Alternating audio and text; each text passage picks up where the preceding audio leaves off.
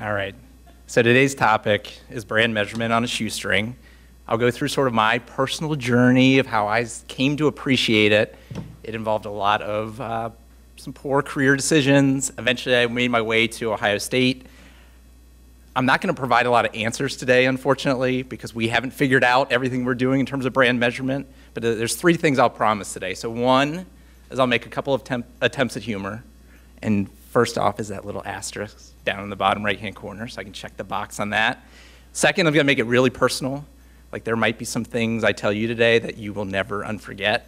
And then the last thing is hopefully I'll just share our latest thinking, and then hopefully we can make something of a conversation about how you might be able to apply it in some different situations where you might be. Fair enough? All right. So let me start off by talking about who am I. So I promised I would do an introduction. I'll tell you who I am, and I'll give you 4 free life lessons. So this is sort of in addition to all these great brand measurement lessons you're going to get, you get free life guidance. So on the far right, that's me. I really did have hair at one point. The first life lessons I have, though, to offer is that if you have the upper body strength of a cyclist, don't play contact sports, because you get run over a lot. The second photo, that is Brian Aubert of Silver Sun Pickups. It is not me, just for clarification. So if you do Google me and you see sort of a handsome man with some crazy hair and a beard, that is not me. But the second life lesson to get out of this is that there's always somebody cooler than you, and you can't do anything about it on Google search results. Third, I like cycling. I'm a big fan of StrengthsFinder. I don't know if you guys are familiar with that. The life lessons I would say is gravitate towards your strengths. And like I mentioned, you know, if you're built with the upper body strength of a cyclist, you should probably go into cycling. And then finally, I'm a Hufflepuff. So I'm going to admit that right now. I thought I would be Ravenclaw or Gryffindor, but this is kind of what the sorting hat threw at me. I'm not really happy about it. But the fourth life lesson I can share with you is that you're not always in control of what happens, but things tend to work out. So it turns out my wife is also a Hufflepuff. There are people here tonight who recognize that I'm wearing a Hufflepuff lapel pin, and they said they're a Hufflepuff too. So things kind of work out for the better. And that's what I'm going to talk a little bit about is in career-wise, things have worked out even though I didn't necessarily have control of what was going on. So all right, let's start talking about brand health. So why does brand health or brand equity even matter? Like why should you care if you're in the digital analytics space or the web analytics space? I think the main reason is because it's worth billions and billions of dollars. Accountants at major corporations listed on the books under goodwill. Look how happy it makes this accountant to calculate brand valuation. I can just picture her trying to calculate. Maybe she calculated the value of Apple. So Interbrand is a brand consultant. They rank the brands, I'm going to read this, so they rank brands based on 3 criteria, which is the financial performance of a company's branded products, the role the brand plays in convincing customers to choose the company, and 3, whether the brand allows the company to charge a premium for its products. See? These are like really big numbers, like big numbers that people should care about. And one thing as I was starting to research about brand valuation, what I found interesting is that even in sort of the startup community or in smaller companies, brand valuation becomes really important because it can be baked into sale prices, right? So you're not just buying the company, you're buying this additional asset. So it matters, right? So this is not me. This is not my dad. This is actually Michael Kahn. He was the global CEO of Performix. I think he just got promoted. Now he heads up Digitas globally. He does inspire my haircut. But why am I talking about him is that I found myself in Chicago. This guy hired me. I got into a digital marketing with a company called DoubleClick Performix. You may have heard of one half of that company. Google eventually bought DoubleClick. But when I was in Chicago, I really found sort of nirvana, direct response nirvana, and that was paid search, right? It's the bottom of the funnel. You're just raking in clicks and revenue. And it's not, you don't have to push, you don't have to go ask anybody, like they're coming to you. This is like the greatest thing ever to get in, right? Google's taking off, it's getting huge. And so I like jumped on the Google wave and I rode it through Performix. carried me over to Bath and Body Works. That's how I ended up in Columbus.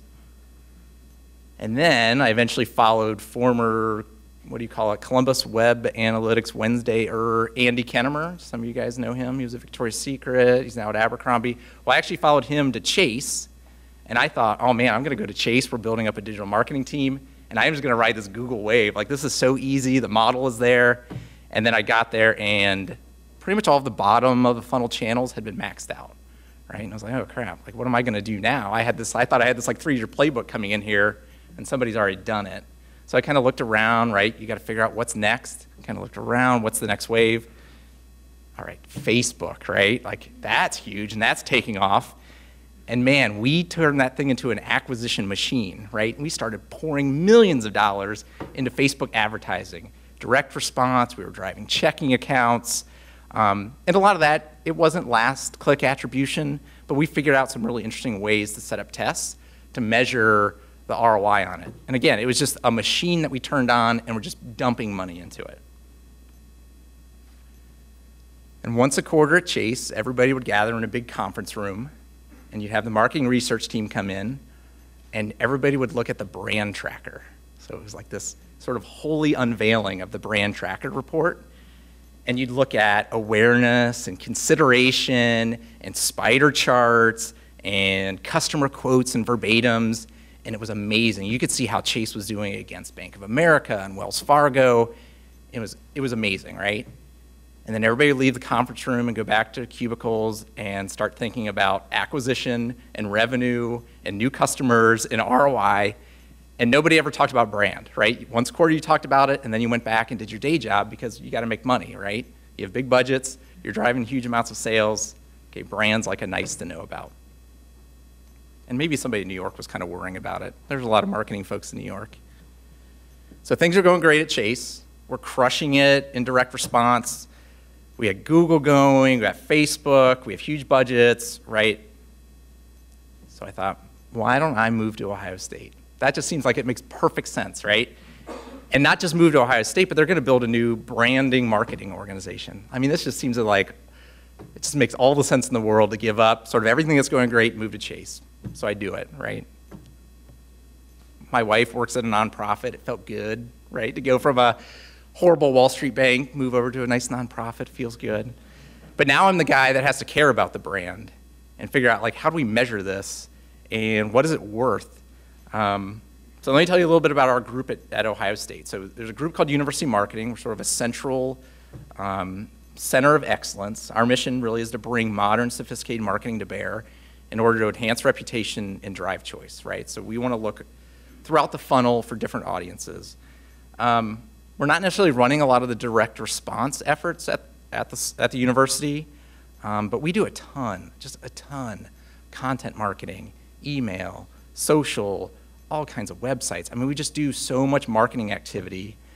But we better really figure out how do we measure the value of the brand, right? Because at some point we're gonna have to justify all this investment in our organization, investment in all this marketing activity. So yeah, we need to prove value to the university, but I think at the end of the day, we also need to sort of justify why we're doing all this stuff, and maybe hopefully we can keep our jobs for a little longer. Whoops. So we started the journey, figure out, okay, how are we gonna measure all this stuff? And really what we did is we looked around and we said, man, we have a lot of stuff that we have a lot of stuff on hand that we can measure. We have a ton of digital metrics like brand search volume and social audience sizes and email deliverability and conversion rates for online giving. We have all this stuff. And we're like, okay, let's try to piece these things together and figure out, well, this could be brand health, right, if we do all this. But what ended up happening is this was very practitioner focused. This is the stuff that people pull levers on, right, to optimize programs that are in market. And we sort of took a step back and we said, okay, is this stuff actionable? And then could our marketing activity move the needle on these types of things? And I think the answer is yes, but it doesn't really help us understand how audiences perceive our brand. It doesn't really help us understand motivations for doing these transactions or doing these actions. But we started to learn, right? And this work isn't wasted, right? Because it was good learning. And what it helped us do in the organization is think about diagnostics. So the ability to reach our audiences is still really crucial to being effective. And so we didn't figure out the brand health holy grail, but we did introduce the organization of, hey, you better start looking at page load time, right? Like, are you lowering the barriers for people to interact with us? Email deliverability, right? Are you getting in the inbox, or are you getting blocked by ISPs? Are you getting blocked or dropped in the spam folder? Brand search volume, right? Are people still looking for you? Are you still in the consideration set?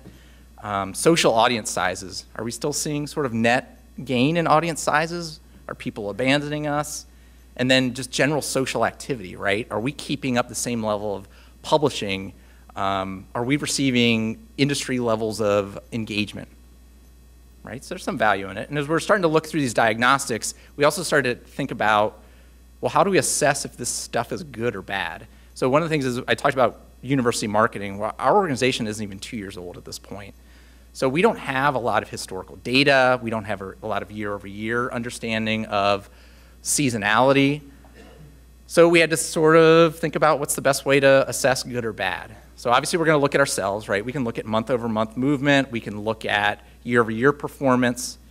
But then we really started to think about, how do we find some external validation of what we're doing? And that's when we get into this competitive benchmarking. So on one hand, we started to look pretty broad and started to identify who are some competitors or institutions that look like us. I mean, that's pretty simple. So we started looking at who's really big, who does research, who's a land grant, who's a state flagship school, right? So we created this sort of group, and it tended to be kind of a lengthy list of who we might want to benchmark against. But what we found is when you try to apply those benchmarks to what you're doing in social or what we're doing in email, it was like it just was sort of untenable, right? Because everybody has different strategies, everybody has different areas of investment. And so then we took it a little deeper, and we went channel by channel and created lists of, okay, who looks like us, who should we be kind of competing with, but at the same time, who has what seem to be similar strategies to us. So a good example is in email, right?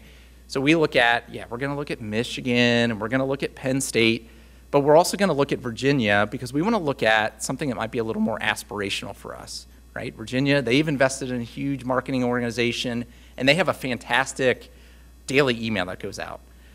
In social, right, we're going to go look at Michigan and Penn State and Michigan State, and they're sort of similar in size, but we're going to look at some aspirational groups too. Now, one of the lessons from looking at these aspirational schools is we started to look at Harvard, right? And we have some competitive intelligence tools that'll tell us volume of posting and engagement value.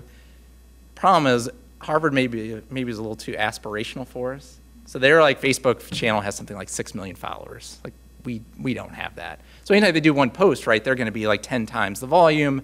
And when you average it in with some of these other schools, it was throwing off our averages. So really what we ended up getting out of this was, just through learning, trial and error, we were able to narrow into what really makes sense for us in terms of being our benchmarks. All right, so then we took a step back. We're doing some good work, we're learning, but we went back to sort of our mission as an organization and thinking about enhancing reputation, driving choice. Okay, we really need to get a clear definition of what are we talking about when we talk about brand health or brand equity. And if you guys go and just do Google searches, like I'm not an expert in brand. I literally was Googling, like, how do I calculate brand value? How do I calculate brand equity? And you find like some crazy crackpot stuff out there. Like everybody and their brother has a definition, everybody who's a consultant is setting up a blog about it. So we had to take a step back, and I say we, right? This was a couple of people, a team working on this, and we just needed to come up with a definition that made sense for our organization.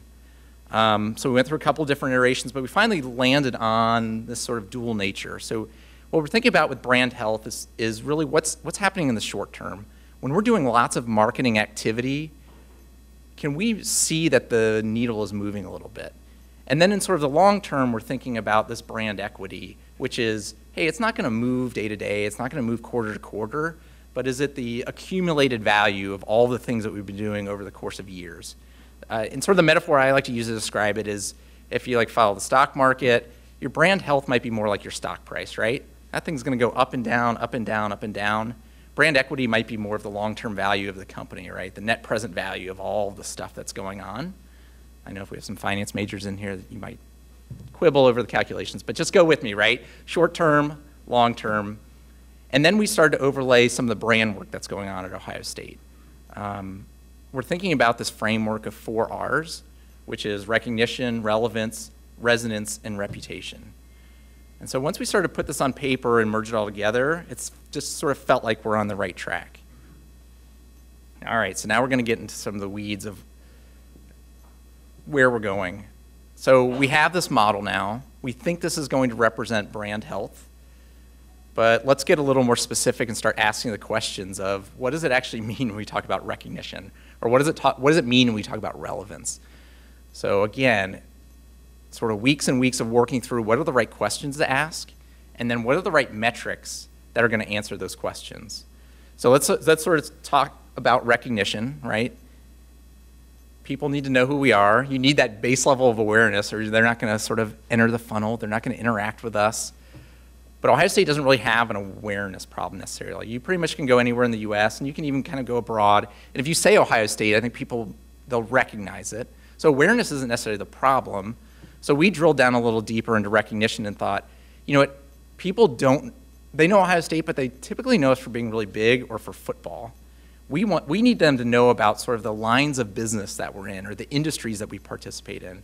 So we came up with this idea about thinking about marketing categories, right? Do people associate Ohio State with athletics, with research, with academics, with patient care, right? We have a huge medical center. So we're trying to think of what are these different categories that we want. We do these things, and do people know that we do these things? And then when you start to think about, well, how the heck do you measure that, right? So some of the metrics that we're playing around with are simple mentions, right? So doing some social listening, count how many times you're picking up Ohio State plus a certain marketing category. But then that'll give you some general perception of what's out there, but it doesn't really help us understand the different audiences that we serve. So one of the things that's really complicated at working at a university is that we have these really distinct audiences. And this is something I didn't experience when selling lotion at Bath & Body Works or checking accounts at Chase. Prospective students are really different than current students, are really different than alumni, are really different than corporate donors, are really different than prospective faculty that we want to recruit, right? You have all these very distinct audiences. I mean, very different than patients. So at some point, we're going to have to understand what are these brand perceptions by audience. And that, I think, is where we're headed. Is to measure that, I think we need to get into more of survey research. So do we get into sort of unaided awareness, right? When you think of Ohio State, what are some of the things that you associate with the university? So getting into letting people tell us what they associated with can help us set a benchmark under recognition. So then if you go down to relevance, this is where we want to get into, do people know us for certain things? So it's great if you know that we're in patient care or in research, but as we develop a brand, at some point we're going to want to be known for that sort of distinctive, authentic thing, right, that separates us from other universities. And now we're in sort of that work right now, so we haven't drilled down to say, hey, we want to be known for innovation, or we want to be known for inclusion. We're still working through some of those things. But once we get to sort of nailing what the brand is, the measurement of that starts to become, hey, are we being associated with these relevant topics? So one, again, you can start to do social listening, counting mentions of, is Ohio State associated with certain topics? But again, then getting back into some survey research so you can drill in to understand how different audiences are perceiving us. Things change up a little bit when you go into resonance. So when we talk about resonance, we're talking about, is there an affinity for or a preference for Ohio State? So this is going beyond like, hey, great, I know Ohio State for this thing. It's getting into, hey, I know Ohio State does this thing, and I prefer to go to them because they offer it or because it's Ohio State. So this is where we want to start getting into understanding satisfaction and understanding sentiment about Ohio State. So some of the metrics that we're exploring right now are looking at shifts in volume of sentiment or shifts in volume of Ohio State being associated with different market categories or with different topics. And then you start to get into some reputational things, right? asking people, would they willingly advocate on our behalf? So one of the challenges we came up with, or that we encountered in this process, is there's so much data right now about social sharing, right? We can go on Facebook and we know the volume, the type. We can go on Twitter, we know all the activity that's happening, but what we don't know is necessarily is who's doing that activity. And I think my perception going into this, man, social listening, we're gonna solve all of these problems. But what we ended up finding is that we just don't have the tools right now to get to an audience understanding of perception of our brand or of sentiment. And I think that's where it's gonna get into more of the survey research, where we're gonna have to pull out those kind of metrics. And then finally, when you get to reputation, reputation is closely aligned, I think, with where we're going in terms of being that measure of brand health, right? This is where you're really finally understanding how people manifest what they believe about Ohio State, what they're saying about us. And to me, this is probably the place where it's the most trustworthy measurement, right? This is unsolicited expression of passion for Ohio State, preference for Ohio State. So we're thinking about things like, are there certain thought leaders talking about us in the space? Are people talking about Ohio State on ratings and reviews? We're trying to accumulate that data that's, I guess, really authentic expression of a brand preference. So we had that nice model, and where we ended up going was we really drilled into the weeds. And this is just an example of trying to go from this idea of, hey, we're asking a question, to, well, how do you answer that question, or what metric might represent an answer? To, okay, so how the heck do you measure that thing? Because it's, we don't necessarily have the right tools in place. And then it's trying to assess, okay, once you measure it, how do you know if it's good or bad? And whether it was from tools that we can measure now or getting into some of the survey research that we need to develop, it was a pretty time-intensive task to get to this. But for every question that we've developed, we've gone through and done this exercise to really understand what we need.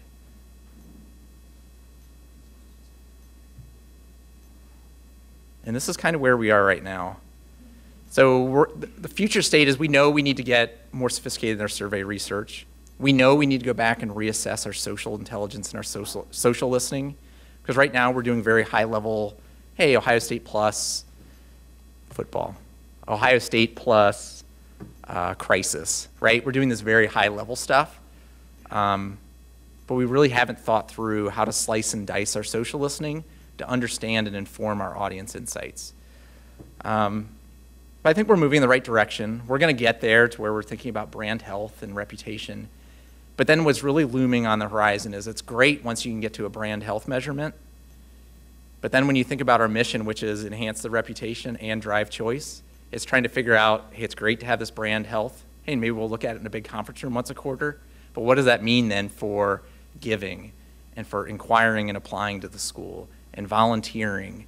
I think that's a big thing. At Chase, we hadn't figured it out. At Ohio State, we haven't figured it out. But it makes sense for us to do it, right? Because it fulfills our mission as an organization. And then it makes sense because at some point, right, intuitively, brand is really important. Because if you have a good brand, it makes your direct mail pieces more effective, right? Because people instantly recognize it. It makes it easier for a recruiter to go into a high school and talk to somebody, because they don't have to do that first step of, hey, we're this college, come talk to us, right? They're already arrived. It's easier for corporate donor and corporate relations people to go into Honda and talk about corporate partnerships, right? Because they don't have to introduce themselves. But they already have that foot in the door of recognition and understanding of what we have to offer. So we're not there. I was really hoping that today people would sort of pepper with questions and start to peel back what we're doing here. Because I don't know if we're thinking about it the right way, to be honest. Like, that really is me half the time when I'm at work. So what I would love to kind of hear from you guys is, like, different brands, different businesses, how do you guys think about brand health? How are you translating your digital analytics? How are you translating your sales and revenue generation and trying to tie it back to brand health and decision making and audience insights? Because ultimately that's what I think we're trying to get to, and we just haven't gotten there. So I'm going to leave the questions with you guys. That's all I have. Yeah. I guess a question for you is, you've got that huge medical complex, which almost seems like, is that all part of a brand, or is that its own thing? Because it seems like a great many of the people who go there are going there because they have an illness. They're not going to Ohio State necessarily, they're going to a great medical facility. You know, and you could probably split out a lot of other things that have Ohio State slapped on them, but really are getting customers, so to speak, through entirely different paths. So is it really one brand? So the vision is that it should be one brand. And think of it, so the example our chief marketing officer uses is take the College of Nursing at Ohio State. If you plop that school and put it at Otterbein, is the messaging at the College of Nursing the same, or does it change because they don't have Ohio State associated with it? So a lot of what we're thinking about is you have this overarching brand at the top, and there should be, hey, we're helping support the different lines, I always say lines of business, but the different units. But at the same time, the work they're doing needs to reinforce the overarching brand. And you're right, we're not there at all. And you see that a lot in terms of misuse of logos, inconsistent look and feel. I mean, off the record, right, if you go look at our website, you might wonder if that's all one brand or one institution. We're live streaming, so your ability to be off the record. Yeah, no, I know. We have. No, I mean, hey, the nice thing is we're a public institution, so it's not like I can go hide our website or. But it's sort of a known issue, but there's strength in both because you do really have these strong. There's strong affinity for these different units, right? People love the James, right? People love our athletics program. How do you start connecting these things and creating more of a consistent look and feel and understanding of what we offer? Hold on, I'm gonna. Yeah. Okay. Since we are live, you are doing it. You're like the Donahue of the. Really? That was Brian Huber said that. Thanks, Tim. My name's Shannon. Full disclosure, I'm an Ohio State alum, so I would say that maybe I have a bit of an investment in what you're thinking about, or at least I did when I was attending. So I like what you're thinking about here. I like how you've laid out how you have operationalized the construct, so to speak, and then how you plan to measure it. And you're right. What you're talking about is something that is sticky, or more squishy. Let's call it squishy. Yeah. It's something you can't touch or see. And I totally agree with the approach that you kind of have to measure around the edges, right? A couple thoughts. One would be whether or not brand in all situations is something that will drive changes in brand. Will that indeed drive changes in consideration set, changes in all these metrics that you're hoping to drive? And in some instances, that may be doable. In others, it might not be one. You know, if students can't afford to come here, it doesn't really matter if they think it's the best place or not.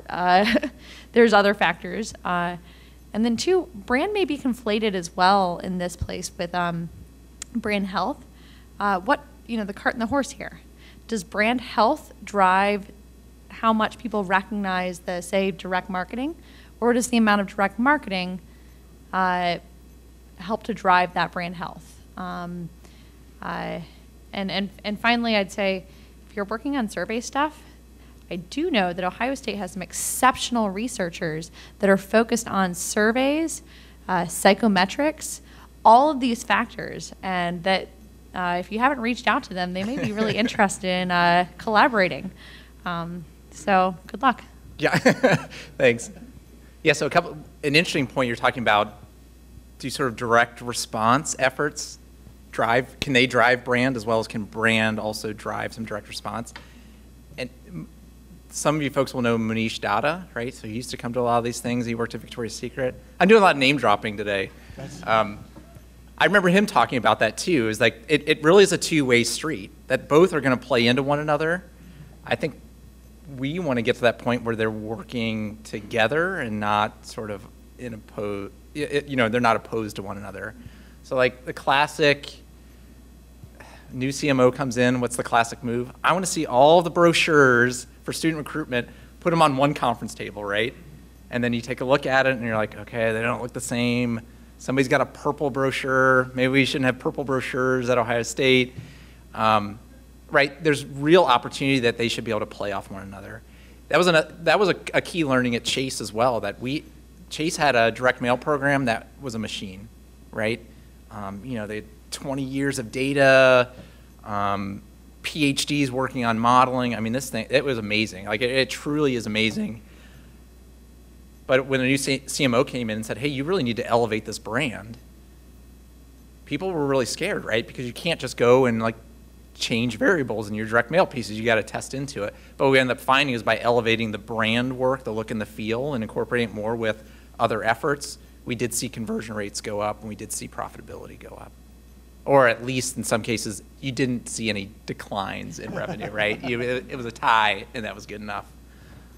So yeah, I think there's opportunity in both. And you're right, the research, it's crazy. The talent at Ohio State that we can tap into. Yeah, I talked about like PhDs at Chase. Obviously, Ohio State is just loaded with them. So I've had the pleasure of working with a professor in the communications department, a professor in the marketing department, and people are really generous with their time. There also are just tons of professionals who are focused on research. Center for Study of Student Life. We have marketing researchers on staff. Yeah, it's a pretty amazing place. Brian, are you going to be putting on a show for us later? Just kidding. Been dying to get that joke in. Silver Sun pickups.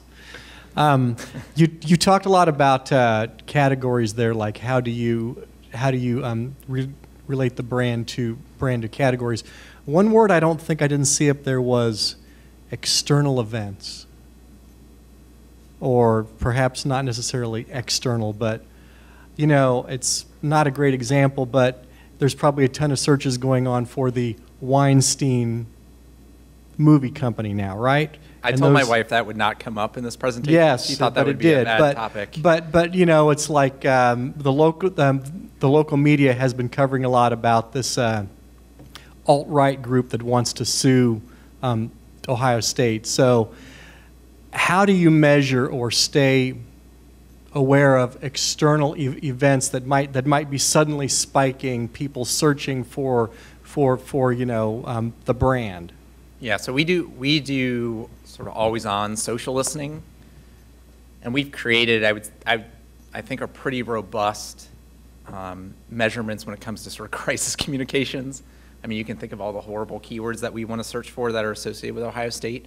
So we do have monitoring in place, and we have alerts that'll pop up when we see certain trending topics hit Ohio State.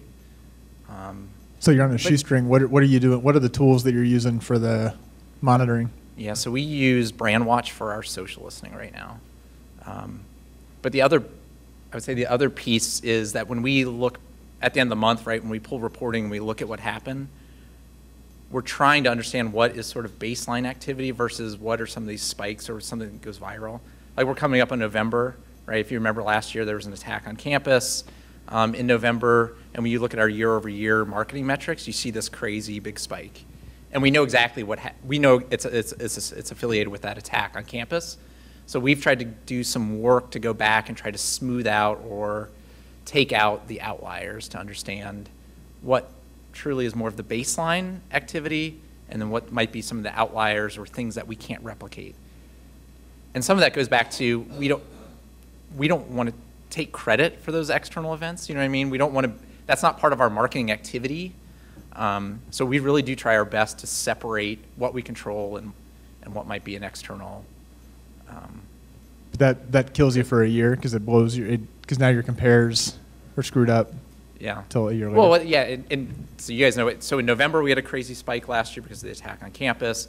Then John Glenn passed away, right? There's a college at Ohio State, the John Glenn College of Public Affairs, and so you saw another spike in December. So we just got to the point where we have year-over-year data. So we really are hustling to try to smooth out what happened last year so we can try to have a better understanding of what to expect as we go into November and December this year.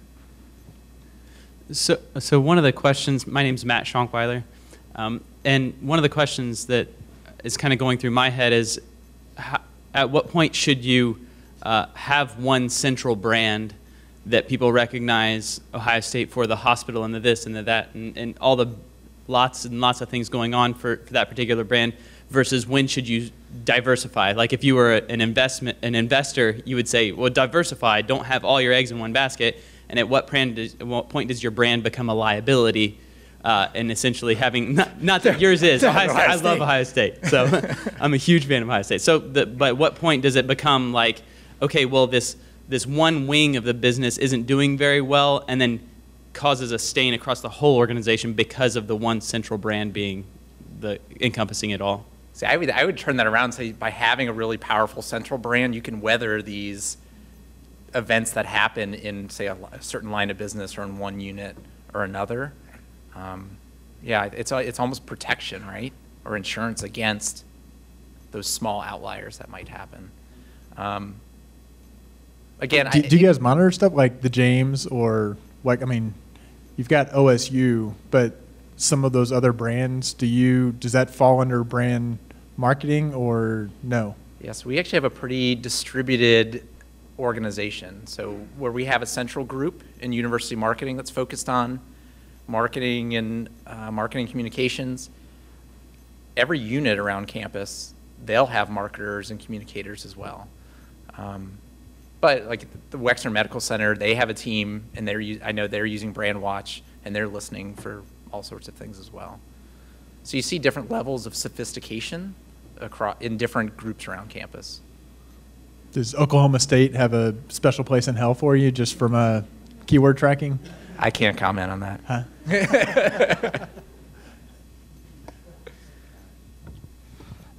Your name makes you sound very smart, by the way. Just thought you should know.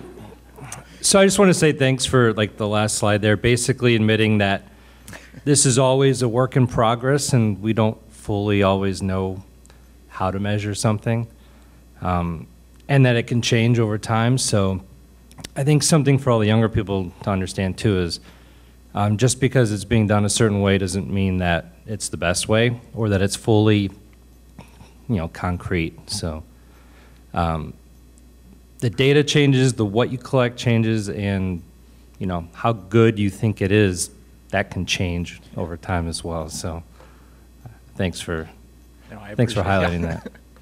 No, and I think that's a really important point too, because it's interesting to see how important creativity is in analytics. Like, you really do have to understand what the problem is that you're trying to solve, that it just can't be a single report that'll give you all of the answers. To me, I think the really successful analysts I've seen in my career have been the ones who can help create the frameworks and help create the questions that should be answered, and then go and sort of figure out how to answer it. They aren't the ones that are just saying, that can go execute on somebody else's work. Hi, my name is Jennifer, and you made mention kind of talking about the brands within the brands, right?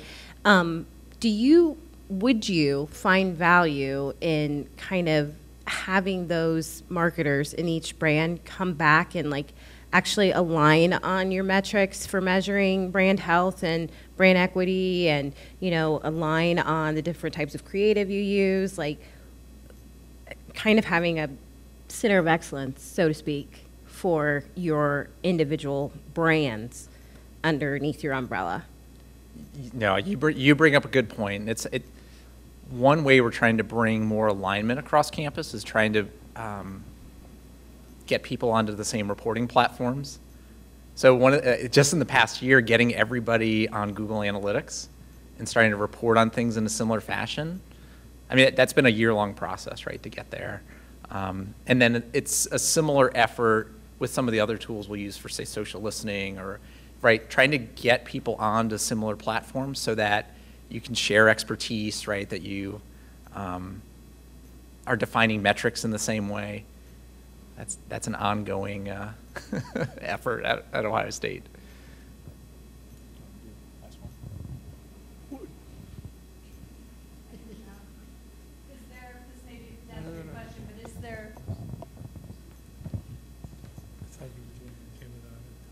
Thank you.